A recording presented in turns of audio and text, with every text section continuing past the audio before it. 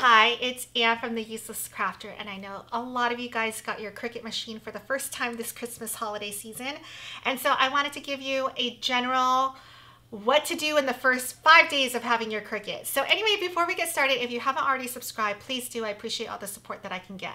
All right, so this is for those that, new and old, everyone works their machine differently, things that they like, and so I always like to see what other crafters are using as well. So I hope you enjoy this. All right, so you have your machine. One of the things, I'm not going to go over everything, but here are the things that I wish I knew. So one is how to change the blade. So here is your pencil, your pen, or I don't know, it's for all your other, like not your non-cutting tools, I would say.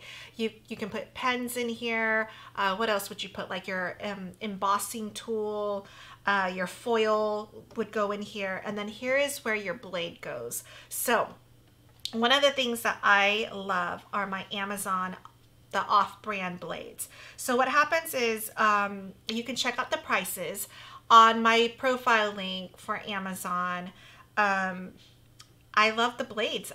You can't beat the price. It comes, so that way when you don't have a good cut, you just switch out your blade and you're good to go. And I'm gonna show you some things that I have cut and how well it cuts. And if you follow my Instagram, you can see it too, where I really try to push the envelope with what we can cut, how thin it is, and knowing that your Cricut can do it. So I'm a big believer in the blades. Let me show you how to change it. So all you do is you pop this out. And I have 4 Cricut machines.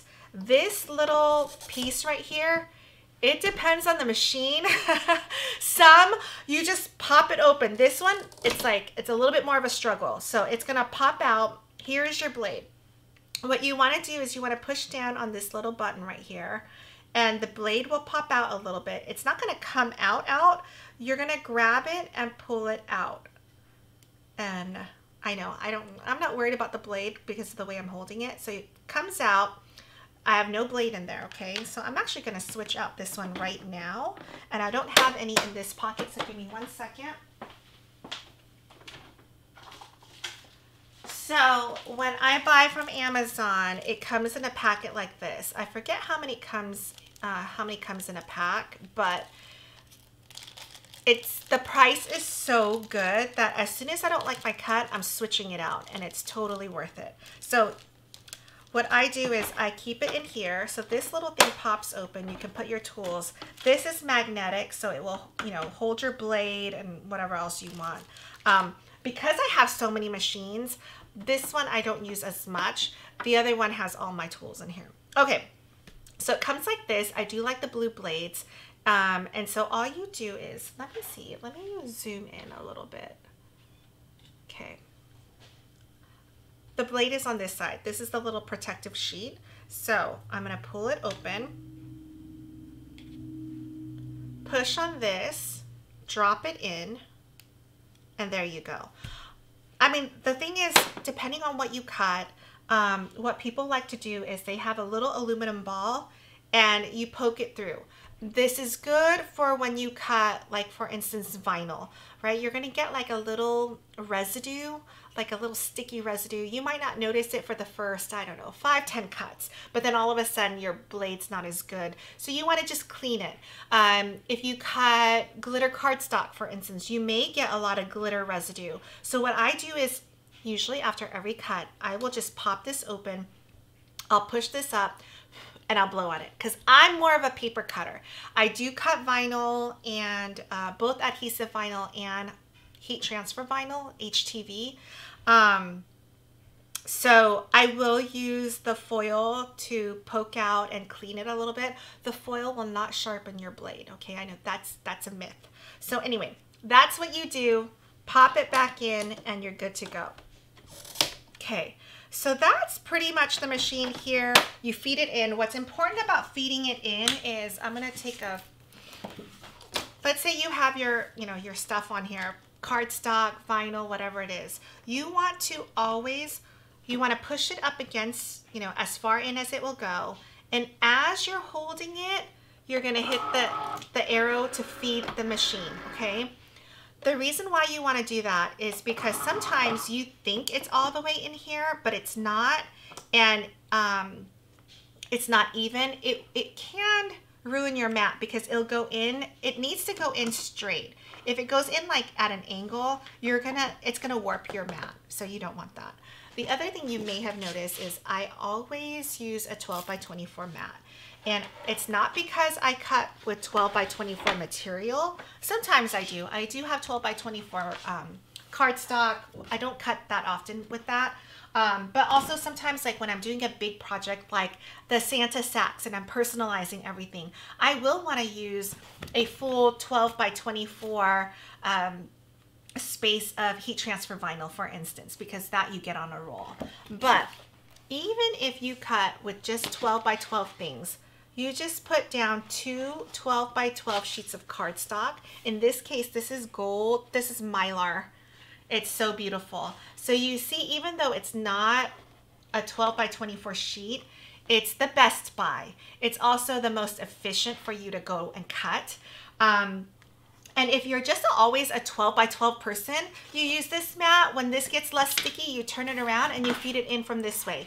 The Cricut will take both sides of the mat. They're equal. So it doesn't matter which way you feed it in. So this is worth, and it's, like I said, it's the best buy on Cricut when it's on sale. I buy it in bulk. That's what I would do.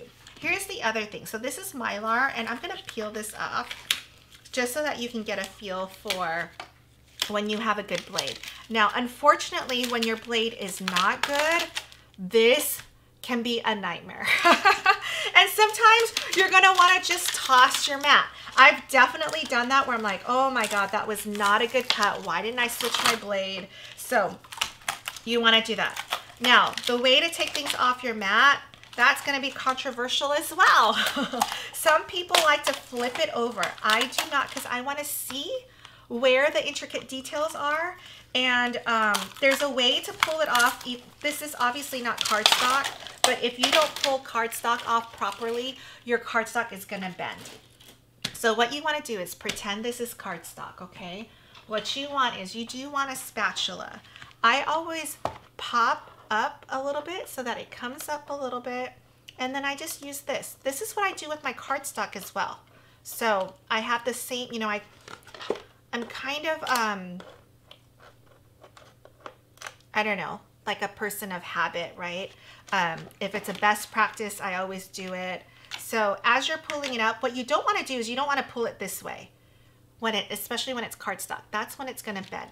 If this is cardstock and I'm pulling it this way, so the force is going to be this way, I'm pulling it up, but I'm also pulling it this way, your cardstock is going to come out flat. A lot of crafters, what they like to do is, I'll show you in a second, they like to bend this over and peel the mat back. What I don't like about that is, one, I can't see my intricate details, and that works for some things, but when something's really intricate, you don't want to just blindly pull back your mat. Like, you don't know where it's gonna rip. The other reason why I don't like that is, you know, my craft room is just my craft room. I have pets, but they're not allowed down here.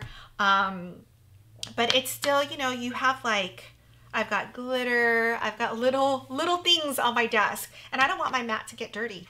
So I don't want to clean it because of that. I'd rather clean it because I cut too much than clean it because it touched my mat or my desktop. And then as you get more comfortable, like, I sometimes don't need my spatula, but it depends on how intricate your cut is. But see, you can pull something off and it doesn't have to bend and fold. Okay, so I've got that out of the way. The next thing I want to show you, oh my gosh, I forgot to put this one away. So, or you can throw it away.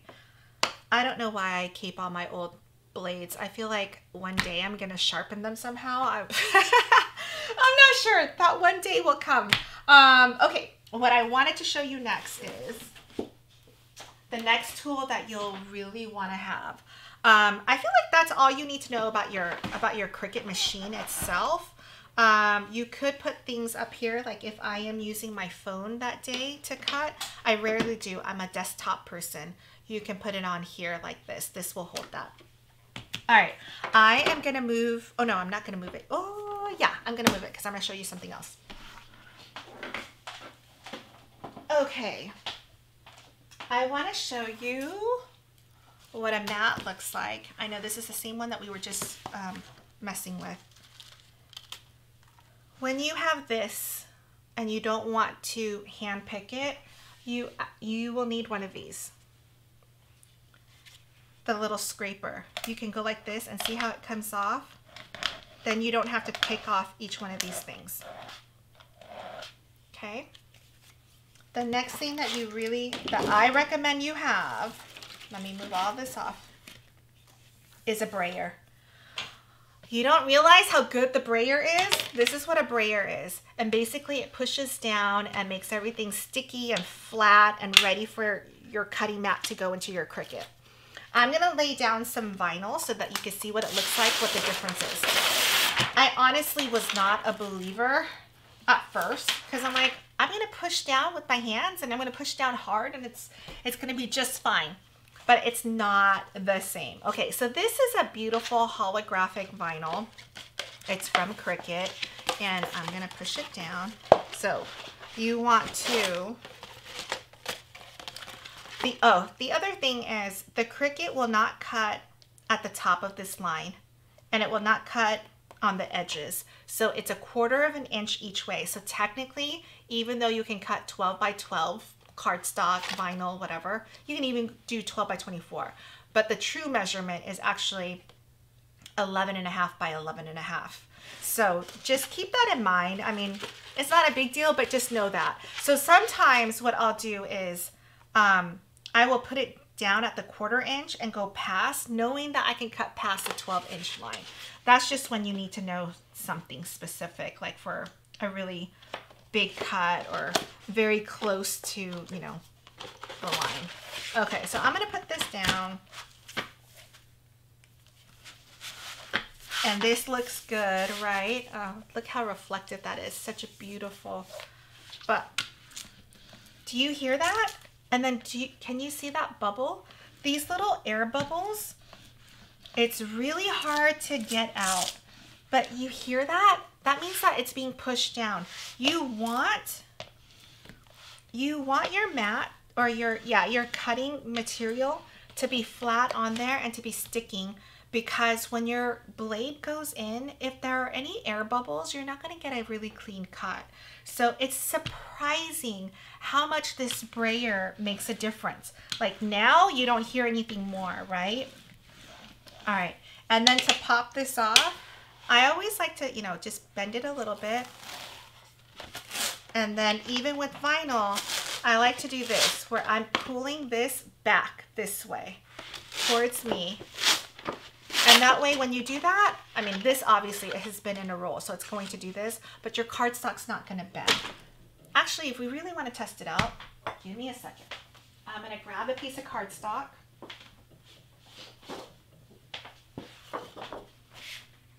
Okay.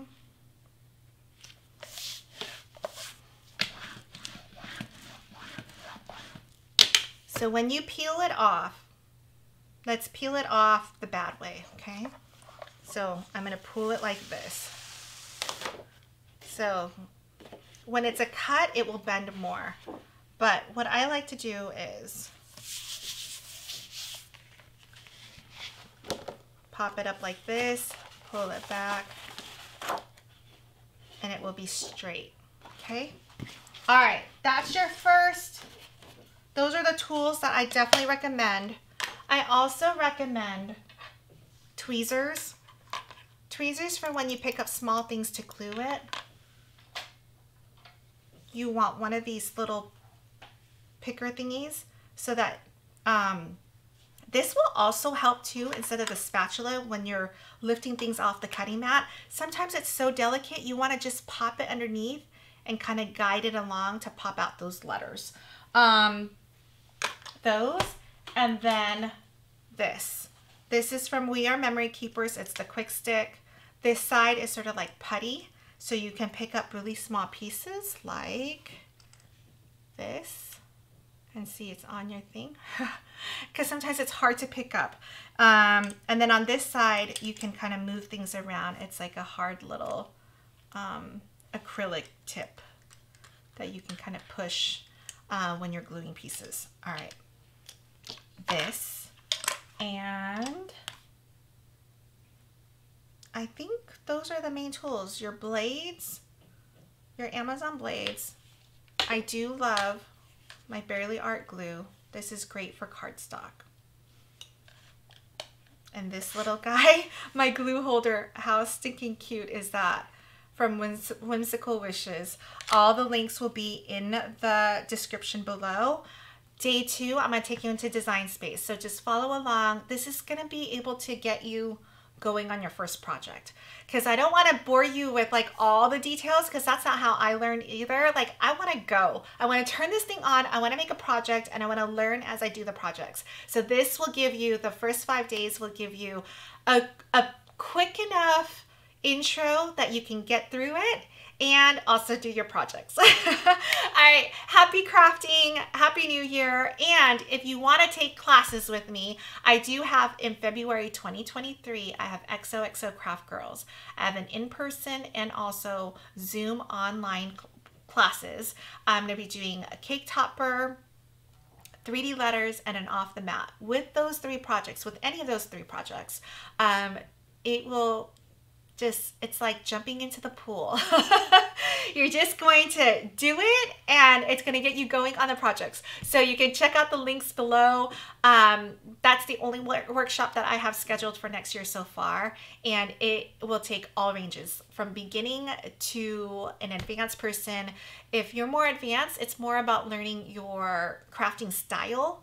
If you're more of a newbie, then you're just going to get it all. It's just going to be fun. So, and I'm co-hosting it with Josie from Sophie's Corner Crafts. So it's going to be a good time. All right. Merry Christmas, happy holidays, happy new year, and happy crafting. See you later.